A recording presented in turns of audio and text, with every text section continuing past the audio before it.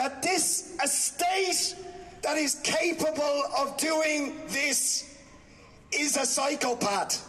The only thing you can do with a state like this is resist it and bring it down. And that is what has to happen with the filthy, apartheid, racist, colonial settler regime that is Israel. Yes. We have to do what they did in South Africa. We have to do what they did in Vietnam. We have to do what they did in Algeria. We have to do what we had to do here in Ireland. Yes. Resist them. So we've got to rise up. The only answer to this is Intifada. Revolution, as Asiel said, the collective revolution of humanity to take our society back for humanity.